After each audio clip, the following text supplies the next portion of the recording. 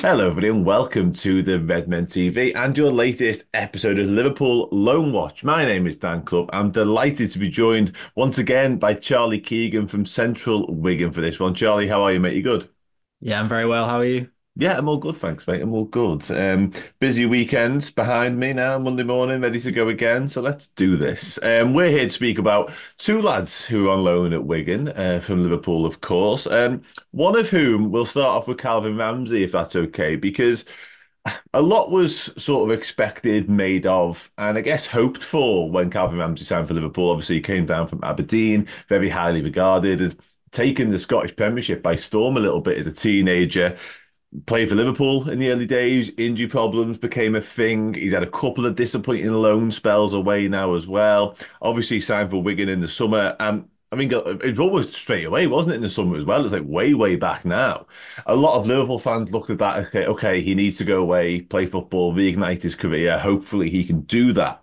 However, five League One appearances so far, Charlie, one start, and that was in the EFL Cup as well. He's yet to complete 90 minutes. Why so little football, really? He had a bit of a knock and a bit of a muscle injury, and I think that's kind of been an issue that he's been dealing with at a few loan clubs he's been at, maybe also at Liverpool as well. His minutes really over the last few years are very, very low, and so his full match fitness just isn't really there. But when he has played, I remember his first sort of appearance for Wigan, he came off the bench, and he was just desperate to just get involved and take shots, and I think he was trying to overexert himself to really make a statement because Luke Chambers has been. And I think Maloney's really having to be like, okay, you're gonna feature, you're gonna play. Let's just take our time so you're not overexerting yourself. But yeah, he's I think one league appearance, one league start, sorry, and one EFL trophy start as well. So yeah, he's hopefully starting to build up that fitness.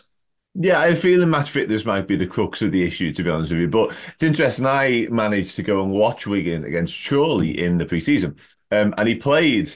I feel like he played all of it. I might have left like 10 minutes before the end, but I'm pretty sure he played close to 90 minutes in that. So I went away thinking, well, he's got decent match fitness clearly under his belt for Sean Maloney to be giving him those sort of minutes. Obviously, the standard was a little bit lower, but then the pitch kind of weighed it out a little bit as well. So I thought, okay, this was on the eve of the season start, and I thought, okay, I expect him to be playing a lot, and it hasn't really materialised. So I was just interested as to why. I wanted to ask you as well about the formation. Now, this will lend itself to a conversation we have in a few minutes about Luke Chambers, but it was wing backs last year. It was kind of three centre halves and then wing backs bombing on. Has that stayed the same?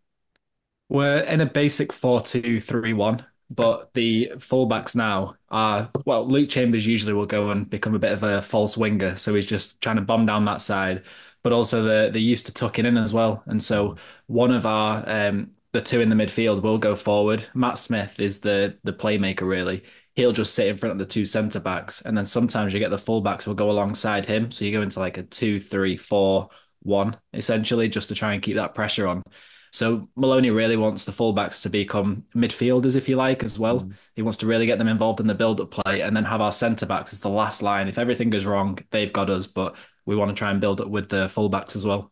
Okay, interesting. And I guess, on Ramsey then, that feels like it suits him because a lot of what sort of caught the eye at Liverpool was those attacking numbers, the goals and assists, and going into midfield feels like something he'll be comfortable with doing because he's a very technically gifted footballer. He was doing a little bit of that in that Chorley game that I mentioned. A lot of the build-up play and what was happening in the opponent's half was going through Calvin. So I don't think there's any issues there in terms of the style, is there?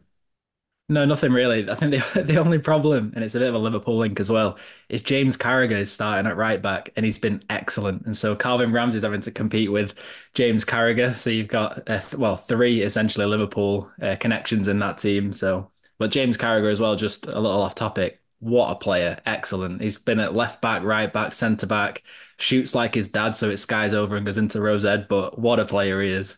I'll clip that up so Jamie can see it for you if you want. No, but you are right, and obviously I keep an eye on all of these people, including Carragher, because it's interesting how someone's turned the lights on. It's interesting how I've come into the side because he's been on a couple of loan moves as well. I think he had a couple of injury problems down the years too as well, but he's come into the side, and Wigan seemingly have shored up at the back as well. On the back of it, I've seen Carver himself has been sort of sharing the posts around how many clean sheets you've had on the spin and all that sort of stuff. So yeah, clearly, making his mark, which is kind of having a negative impact on maybe the amount of minutes that Calvin Ramsay can get. But Just a summary then on Calvin, what you have seen of him in those cameos, those 30 minutes here and there, he has impressed in that time. And, as the season goes on, what happens next? Do you think there's a chance for him to get in the side and stay in the side?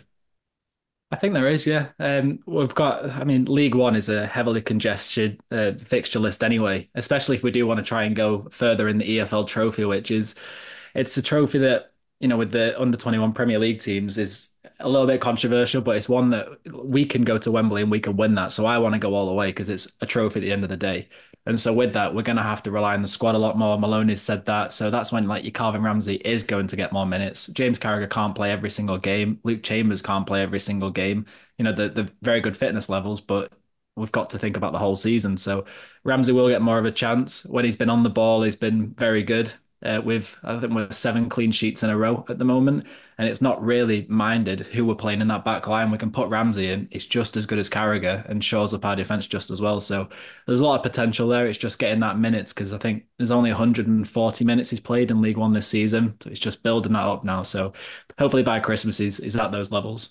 Yeah, absolutely. Yeah, because again, sort of come back around to my sort of overriding starting point on him. He arrived at Liverpool. I think Liverpool paid nine or 10 million quid for him. Like real excitement, real buzz about what he was capable of. And again, through a combination of injuries and disappointing loan spells, it hasn't really come to fruition yet. So I think we all want and hope he can reignite his own career, whether it be at Liverpool in the future, whether it just be becoming a footballer again who plays week in, week out, because he hasn't been that for a couple of years now. So yeah, hopefully the opportunities come around because again, he's clearly a very good player who should at League One level, with all due respect to everybody, be making a real mark. Yeah. Luke Chambers, speaking of making a mark, we spoke about Luke Chambers last year and the sort of the conversations were very positive around what he was able to achieve on loan down there, and that continues to be the case. A year younger than Calvin Ramsay, actually, only a 20-year-old, back again. When I want to take you back to when it was confirmed that he will be coming back to Wigan, was there an initial excitement and sort of a comfortableness because you've seen him and you know he's capable? Yeah, I think that brought the excitement though, because we knew what he'd done. We knew how good he was last year.